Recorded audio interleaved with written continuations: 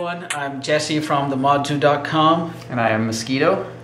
And today I have no idea what got into Bill, and he decided to let two of the monkeys out of the cage.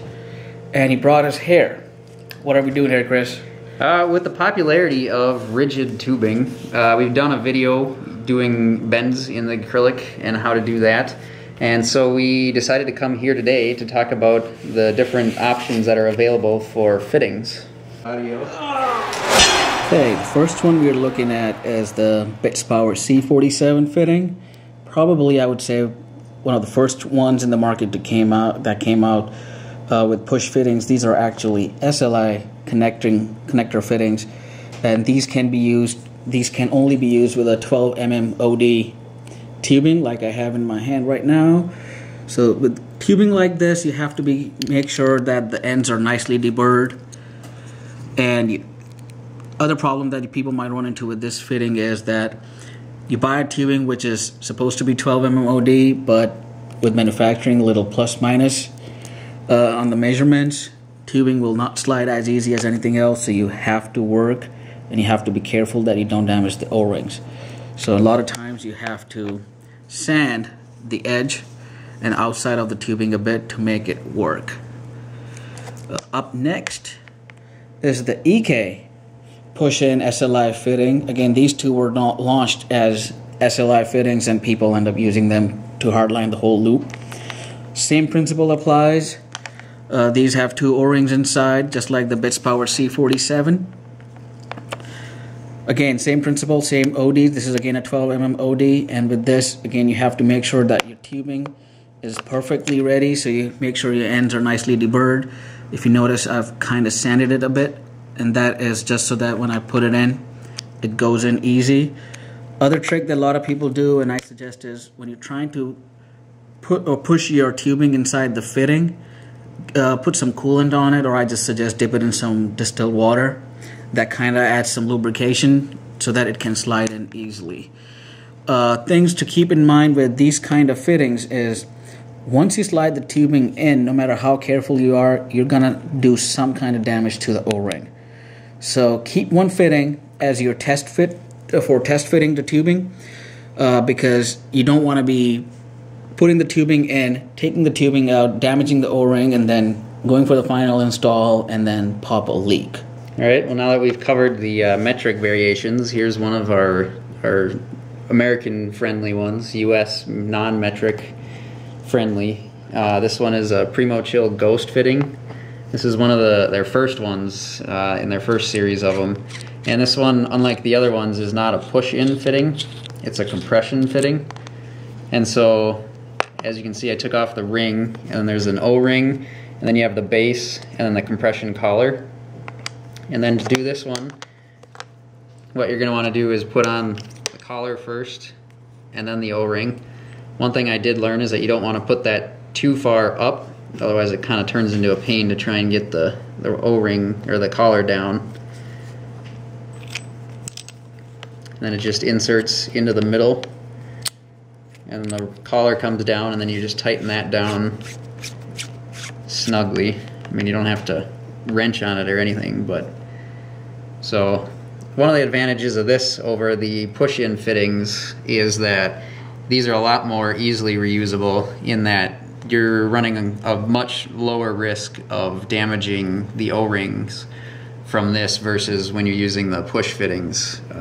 And so it's really easy to just, nope, I decided I don't like where this is located, so I'm going to change, and I'm going to, just take the tube out. Unlike the other push-in fittings, this end doesn't necessarily have to be quite as refined and as cleaned up as the other one, because once you get this O-ring on there, it's really not ever coming in contact with anything other than the base here, and so it's a lot more forgiving in those terms. This is their newer fitting.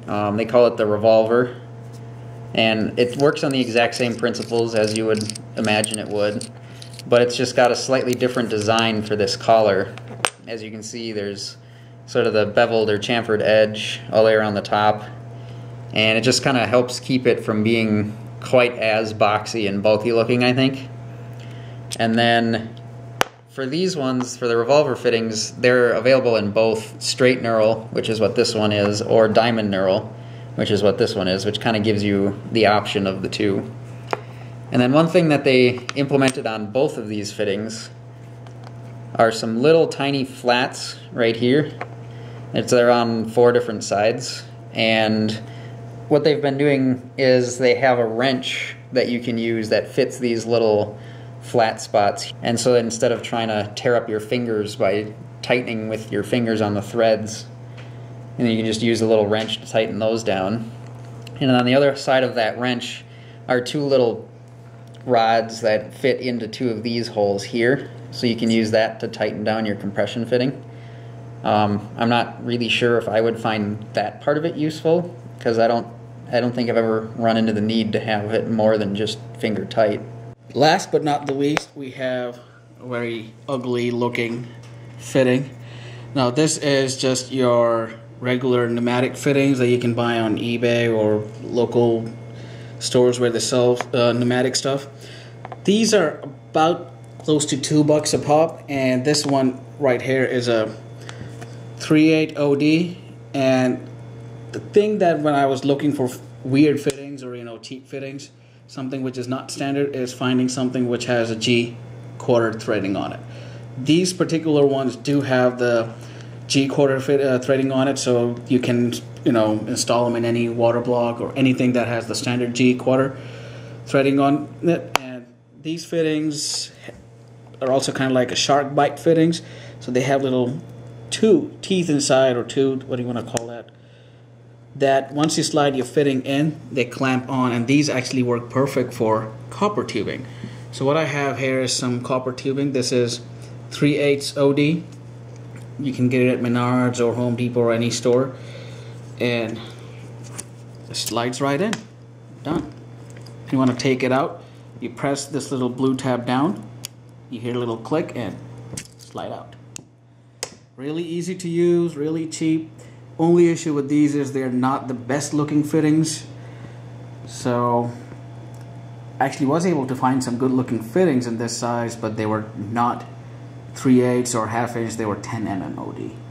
So if you have like 10 mm tubing, you can get 10 mm copper tubing, but if you're in the States, that's kind of on the expensive side. But 3/8 tubing is cheap, these fittings are cheap, so if you are on a budget, if you want to do hardline, be creative, I think you can create some really nice builds with this, or even with something that was a blue theme. It actually might look good. Personally, what I like about these two is that the size is just so much smaller than their counterparts in the Primo chill fittings, the compression fittings, and the compatibility that allows to being the smaller fittings. For example, heat killer CPU blocks, I can't use these, either one of these, because the bases barely fit next to each other, and then once you get the compression collars on them, they just can't fit next to each other on that block. The same thing I noticed with the Phobia DDC pump top. So the inlet and outlet are so close that these, I could not use the Primo chill fittings, but luckily that pump top has inlets and outlets on one set on the top and one on the side, so I was able to alternate. Whereas with a lot of other, pump tops where they have the inlet and outlet in the same location, I could see that being a problem. One thing that I would say I kind of personally like the Primo chill fittings over these ones. Yes, aesthetically speaking, the EKs and the bits power look better, but the amount of work involved is more, because you have to make sure your tubing is perfect. A lot of times when you get tubing for these, which is 12 mm, given the manufacturing issues, so sometimes they all say it's plus minus 1, or certain slightly off. So I know this is E22 12 mm fitting, and if you measure it, this comes out to about like 12.04, 05. That's enough to kind of where I have to sit down, sand the edge to make sure it's 12 mm so it can slide in. If I don't, it's not going to slide in. Other thing I kind of like about the Primo chill fittings is when you use the tubing. 1/2 inch tubing, especially for the United States, is pretty cheap. You can get it from McMaster's. There's a lot of websites where you can buy, 1/2-inch tubing. Also, you can use it with 1/2-inch copper tubing, which is again cheap, not too expensive. So that's my big thing, and the fact that I can, and for my personal use, what I've noticed is it's easier to install tubing into the Primo chill fittings, because the minute you start working with hardline, you don't have any space to wiggle around like, you know, with standard tubing. You can just grab it, shove it up, and then tighten it in. Whereas with these, there's no space left for that. Make sure you're not putting too much stress on the blocks. Materials like, you know, like GPU blocks that are metal or CPU blocks that are metal, they can probably take that stress. But acrylic, you got to be careful, because if too much stress, you can start having cracks, leaks. So right now for one of my CPU blocks, I need to get a new top because the cracks are just too bad on it. To keep in mind too is with that kind of pressure is whether or not the acrylic tubing is going to hold up. It might itself fracture and crack, and then, well, then you have to redo the whole thing. Yep. If you're lucky, you don't have to replace hardware. Yes. Yeah, so that's why leak testing is important with distilled water. This is 3/8 OD. Mm-hmm.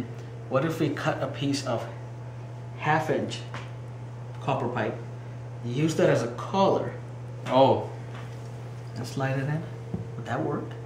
Or you probably have to solder it together, but otherwise, I know they have like reducer coupling fittings. You could always do that too.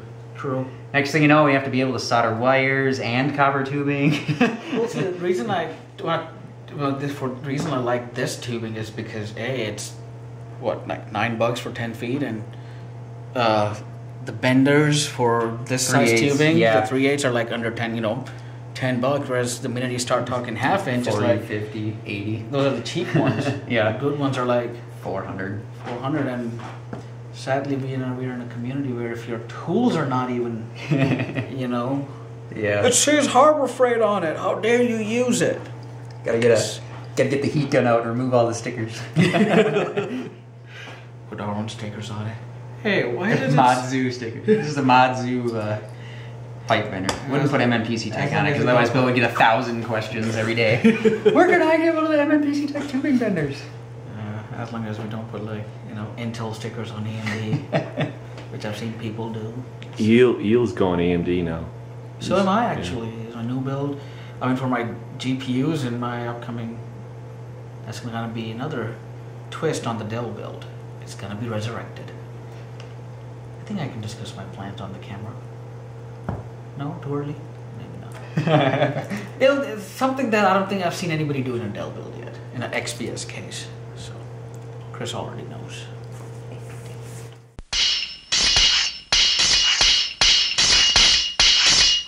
If there's anything that you found that think we might need to check out, might not know about, or if you find any of these or something similar for cheaper anywhere else, feel free to contact us, let us know, give us a shout out at the modzu.com. And if you have any questions on any of the things that we talked about, just stop by and... we gotta go, man. Yeah, we gotta Jesse? No.